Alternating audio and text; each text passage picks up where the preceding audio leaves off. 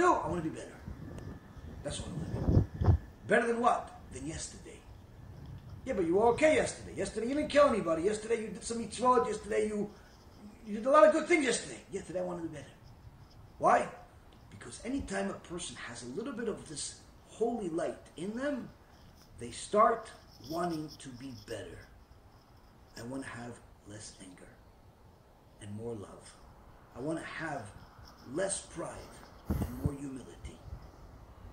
I want to have more patience. I want to have all of these good things and also more disgust from the bad things. The more a person has this Torah light, the more they want this light. Because they see how good it is, even if they only felt it for a moment.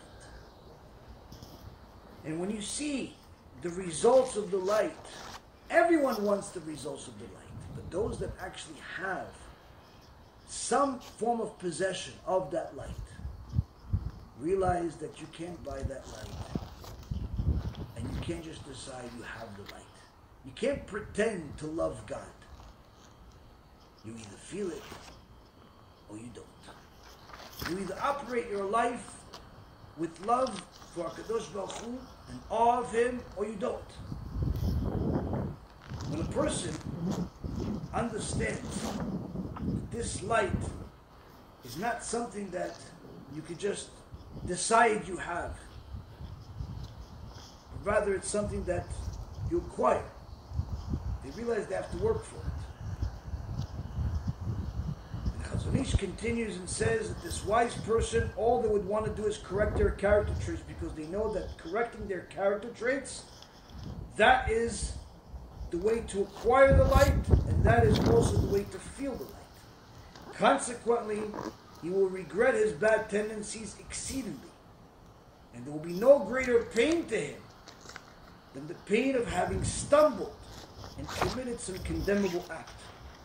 So, as a result of this light, holiness, this person now not only becomes more attracted to fixing themselves, but also more sensitive to their flaws. Where anytime they see any type of mistake that they made, they became angry when they shouldn't have been. They expressed themselves in an inappropriate way.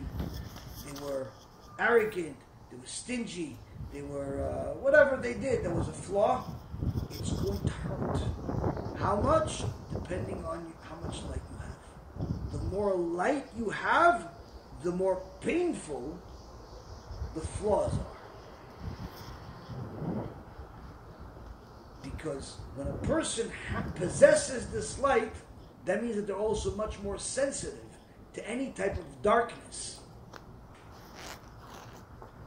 That's also the reason why when Chachamim, that really have this light, they just hear the word Gehenna or anything to do with punishment, they have a physical reaction many times.